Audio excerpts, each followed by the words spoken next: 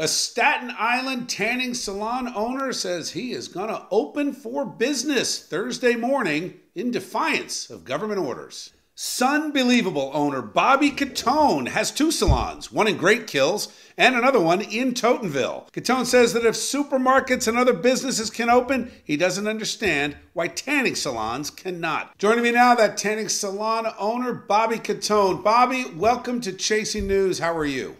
Bill, how are you? You're going to open tomorrow morning in about 12 hours. Tell me what prompted that decision. Basically, I'm going to be the face of Staten Island businesses who are afraid to open because of the repercussions and ramifications of fines, possibly taking your licenses away, and they can't afford that long term. So I said, you know what? I'm willing to step to the plate, and speak for everybody in a peaceful, calm way. Open up in a peaceful, calm way and try to get things rolling. Let me ask you, Bobby, what does this mean to your employees to be able to open up again? My employees were happier than I was.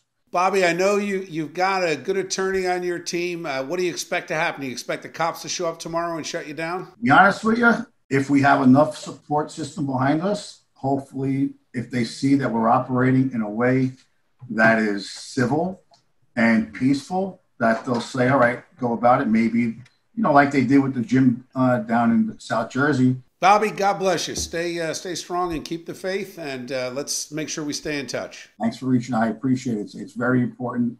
It's a very important issue for small businesses that we take risks building a business for years, in my case, 25 years, to be taken away and with no exit strategy. And we did our part, and now it's time for them to do their part and let us open up. All right. Thank you, Bobby. Be well. Thank you.